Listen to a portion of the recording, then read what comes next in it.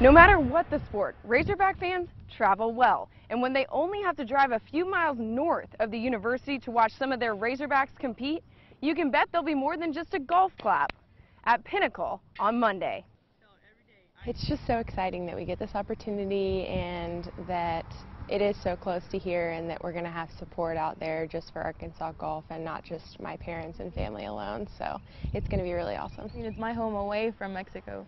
So the people are very welcoming, and they cheer for you, and you hear like the hot calls like all over the course. So it's awesome. It's definitely playing like at home. Samantha Marks and Regina Placencia not only have the crowd on their side, they've got an LPGA course in their backyard.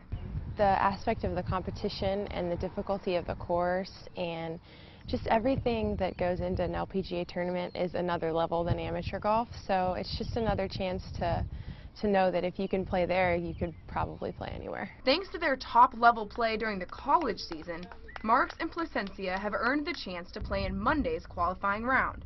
Between the crowd, the home field advantage, and having pro hog Stacy Lewis to show them the ins and outs, the two are confident they can follow in Lewis's footsteps. It's a role model. I mean, you definitely see that it is possible. So it gives you hope and encouragement, and you know that if she did it and she's gone so far, then you also have a chance. So it inspires you to work harder. If both Marks and Placencia qualify on Monday, there will be 3 current Razorbacks and 1 former Razorback competing in this year's tournament. In Rogers, A.J. McCord, 4029 News. The 2 women will have to compete against a field of 18 other women to earn 2 qualifying spots on Monday.